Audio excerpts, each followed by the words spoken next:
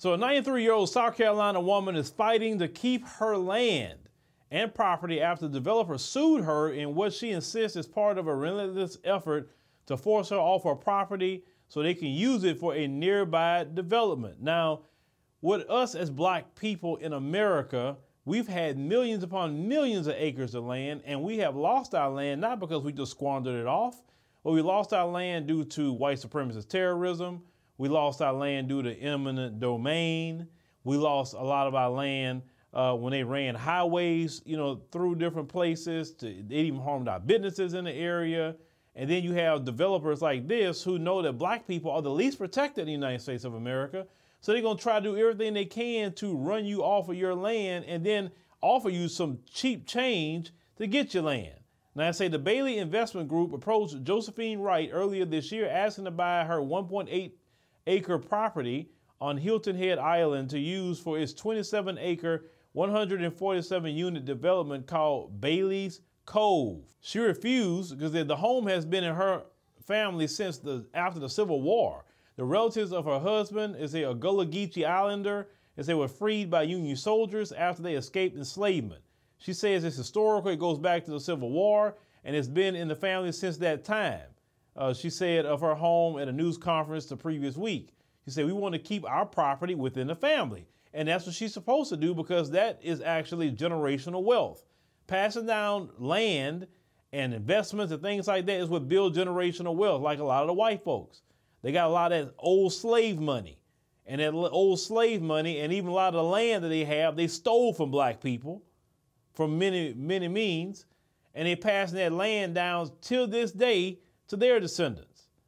Now they say in February, they say the group filed a lawsuit against Wright, they say, and claiming that a satellite dish, screened-in porch, and a shed were encroaching on the group's property line and obstructing the construction progress behind her house. They say the granddaughter, it says Sharice Graves, had told the news that the family spent thousands to remove items mentioned in the Bailey Group's claim, and said, but they continue to badger Wright. It said Graves claimed the developer offered her grandmother $39,000 for the land. Are you freaking serious? $39,000 for almost 2 acres of land? That is nothing. Nothing at all. She has every right to say F y'all. You say in response to the suit, Wright, a grandmother of 40. This lady has 40 grandkids. My Lord, God bless her. It say filed a counterclaim. It say alleging, it say a consistent, it say and constant badgering of tactics of intimidation, harassment, and trespass. It say to try and force her to sell her property. Now, Graves set up a GoFundMe to help pay for legal expenses and the construction of a fence between Wright's property and the Bailey Group's development. It say the fundraiser has received nearly $120,000 in donations, and NBA star Kyrie Irving reportedly donated $40,000 to her cause. And this is why they don't like brother Kyrie Irving, because Kyrie Irving do help out.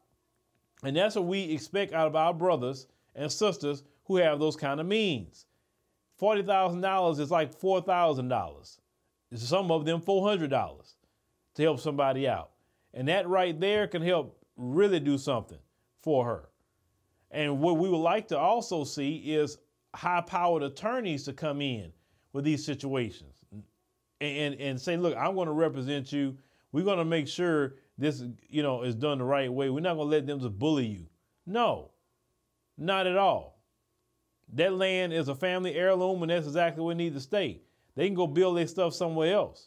Why do you want her 1.8 acres when you got, 27 already? Why? That's enough land for you. That's enough.